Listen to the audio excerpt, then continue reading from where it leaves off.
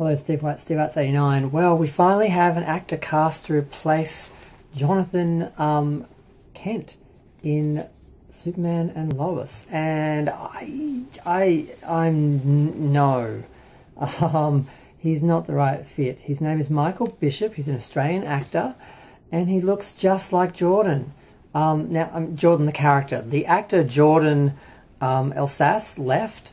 I had some personal problems. I don't know if they were mental health problems or if he basically didn't show up to the set and they fired him.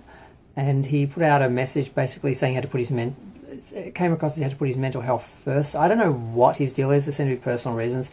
But this new actor, he looks just like the actor who plays his brother Jordan. I hope I'm not getting the names confused. I always get them confused. Jonathan is the one who left, the actor who left, played by Jordan, and the other character is Jordan, and yeah, Michael Bishop is playing him. He looks just like his brother. Yes, I mean in one way that works because they will look like brothers, but he doesn't look anything like the Jordan character. It's just wrong, and I'm like, what were they thinking? Were they thinking, oh gee, he looks like him, he could pass as his brother, we don't want to try and replace the actor and try and just find an actor who looks just like him, so we'll find an actor who looks like he could be related to the other. It's going to be jarring, and whenever you watch the episodes, you're going to be like, oh, it doesn't work. Have they not learned from Roseanne? Have they not learned from Bewitched? Do these people not learn? Do these people not know popular culture? You can't swap a character, and if you do, you have to do a good job replacing them. Like Sarah Chalk really was nothing like the other actress who played the original Becky in Roseanne. She was taller, she couldn't act. I mean, she's turned into a good actress now, but she could not act the first year of that show. She was absolutely woeful. And she didn't look like Lacey Garson. I think that's how you say her name.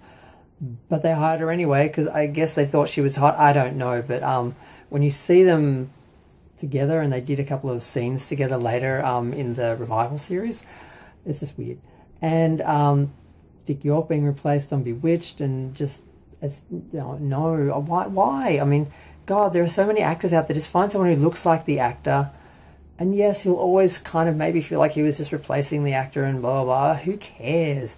Think of the audience first. But they're just going for this other approach of, let's find someone who looks like they could be related to the other actor, the other son. And even though maybe they'll bleach his hair, maybe, I don't know. It's just no. I saw the photo and I'm like, no. So just no. It's just a solid no. I just had to say no. I'm gonna go. Bye.